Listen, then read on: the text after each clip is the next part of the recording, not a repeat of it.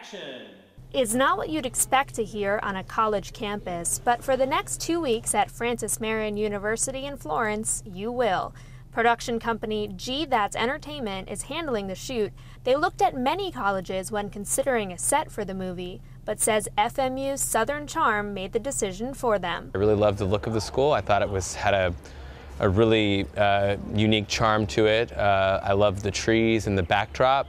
Most of the script actually originally took place a lot of indoors, and I rewrote a lot of scenes to take place outdoors because of this amazing campus. Along with big-name talent, FMU students have the opportunity to work behind the scenes and as extras on the movie. A couple of the people who go to school here have actually come on, who've kind of been recruited as sort of production assistants, and they've been really awesome and very helpful, and it kind of helps to have some people who know the surroundings here to help us out. The movie, called The Suicide Note, is a mystery thriller set on a college campus, and if its lead actor looks familiar, you might have seen him before on ABC's hit shows Pretty Little Liars and Dancing with the Stars. I gotta say, with all the students gone late at night, is a little bit like a Twilight Zone town. It's kind of creepy being on campus, but it's a thriller. The movie's a thriller. It's a little scary, but at the end it's about hope, and it's about redemption and rebirth, and I think this is a beautiful place to express that.